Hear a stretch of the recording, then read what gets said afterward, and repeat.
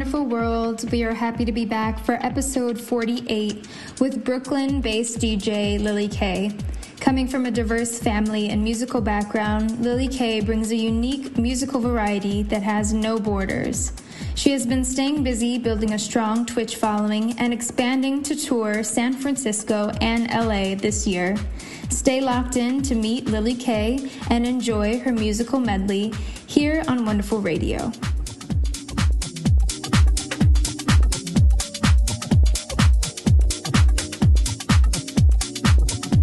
Hey, what's up, everyone? It's Silly Girl Carmen. We are back for another episode of Wonderful Radio, and today I'm happy to be speaking to DJ Lilicay. How are you doing today?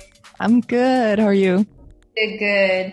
I do like to let our listeners know, for reference, where are you originally from, and then where are you currently based? So I'm originally from Germany, and I moved to Brooklyn 6 years ago. So I'm in Brooklyn. Awesome. So let's jump right into this. How long have you been DJing, and what do you love most about it?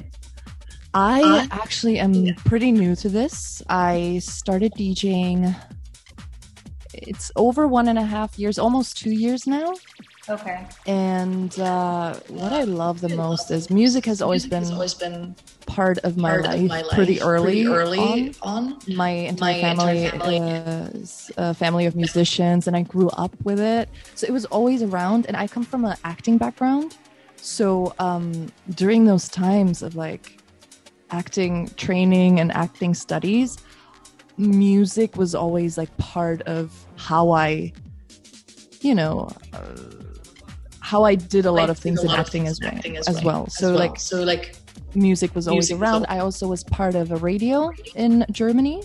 So I had my own show. I did playlists, and it was just always around somehow, but I never had the guts to start DJing because I thought, I wouldn't be able to use this. And then finally, like about 2 years ago, I was like, you know what? I need to try it at least. And now it's been the biggest blessing to me, honestly, that I finally started. And the best thing is that you can be so honest with music and how you choose your music. So every DJ has like their own style, whether it's the same genre or not, but everyone has their own style and choices of tracks, and that's I think is really beautiful to get to know other DJs and people through music too.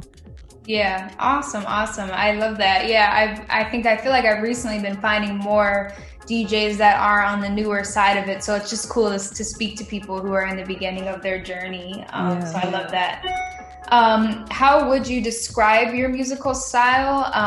What do you love most about being in Brooklyn? Whoa, so many things. I mean, it's been 6 years. So I think in the beginning it was just cool, like, there's so much to do in comparison to how I lived in Germany. But now, having lived here for 6 years and really settled in Brooklyn, I have to say it's so free. I think if you go to an event or whatever in Brooklyn, there's always something happening, first of all. Second, everyone is expressing themselves so freely. And I love seeing that. There's so many people expressing themselves so creatively in Brooklyn, in whatever art form. And it's so cool. Like, every day you can see something. Yeah. That's awesome. Yeah. I've stayed in Brooklyn through the summers in some past years. And I love there definitely is like an artsy community, and you get like a lot of good creative energy from it, and just being out and around people is like a good feeling in the summer, Absolutely. I love that. So let's see, what advice would you give new DJs when it comes to preparing a killer set? What have you learned as being a newer DJ? Right. I really think that being honest in whatever genre is so important, or will make it more fun for you anyways. But like, because I remember I started, pretty much open format and like trying things out. but then you very quickly develop, like, what your lane is, kind of, right?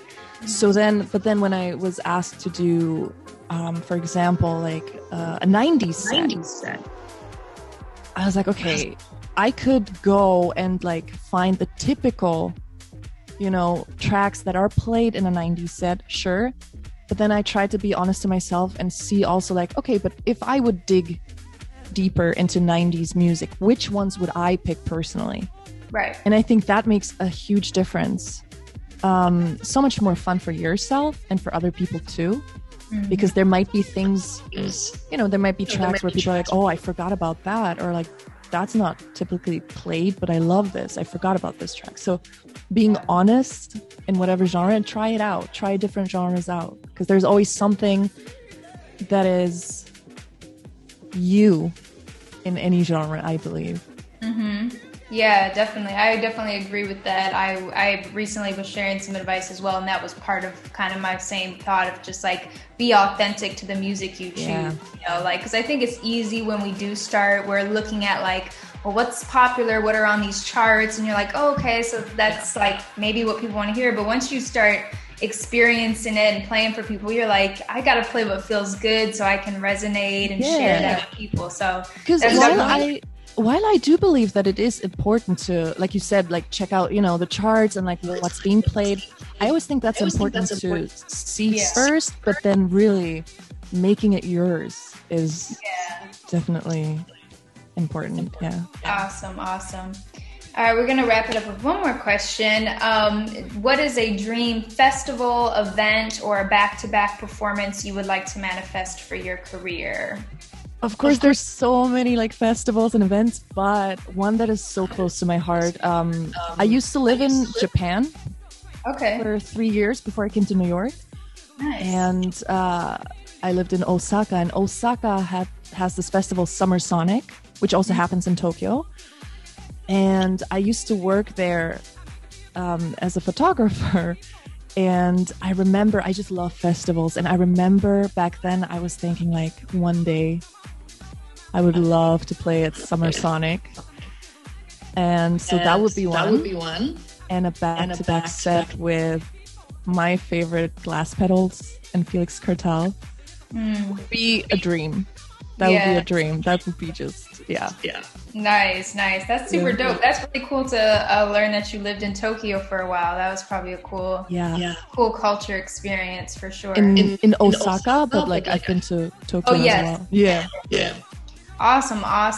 And I'm definitely going to check that festival out. I'm the same way. I just love like any of the festival culture. It's just all exciting. So there's it's crazy to find out about so many different festivals too. Like there's fun stuff going on everywhere. So I love it. Well, thank you so much, Lilicay, for coming on here. Yes, we look forward to hearing your mix and playing it for the people. And we look forward to seeing what you do next in your journey. Thank you so much for having me. Yes, have a good one. Have a good day. Bye.